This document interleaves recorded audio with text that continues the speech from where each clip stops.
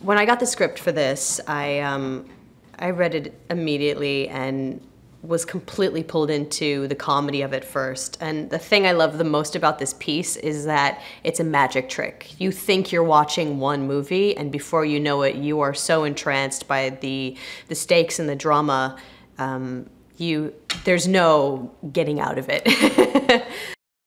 The thing I find so interesting about David is that he is a multidisciplinary artist who works in very different mediums. So what he does on stage is different than what he does when he's freestyling or when he is performing something he's written on stage. These are very big, bombastic performance techniques for a guy who's really, really shy. Diggs is actually super shy. So the thing I love about this performance is that it's small. It's really subdued. Rafael delivers a performance with so much bite.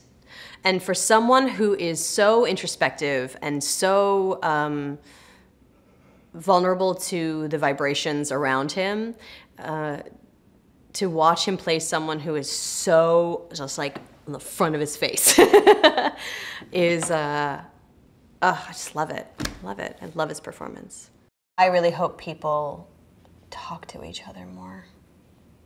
I hope people can see that even best friends can have incredibly different perspectives, and that's okay, just talk about them. The more we talk about these things, the more we understand each other's perspectives.